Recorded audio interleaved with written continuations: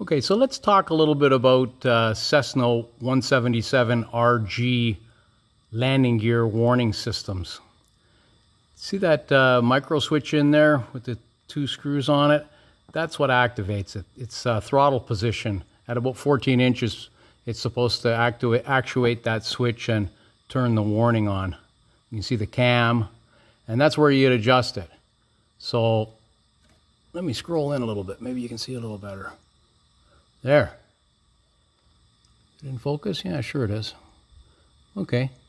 So there you can see the two screws. On the earlier ones, there's nuts behind there, so it makes it a little more challenging.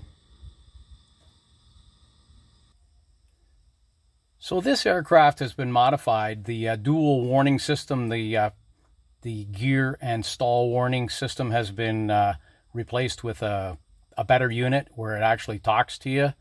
I'm pretty sure it worked the same way where you can push the button to do a test. So you don't have to jack the airplane up and retract the gear to do this on this airplane anyway. So I just turn the master on.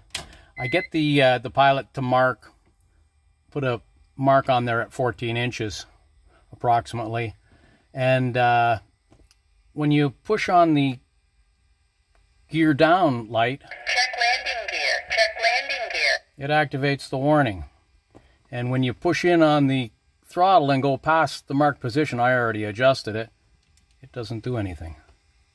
So that's how you can adjust it without having to do a gear retraction. Check landing gear. Check landing gear. Okay, I hope you find this is helpful.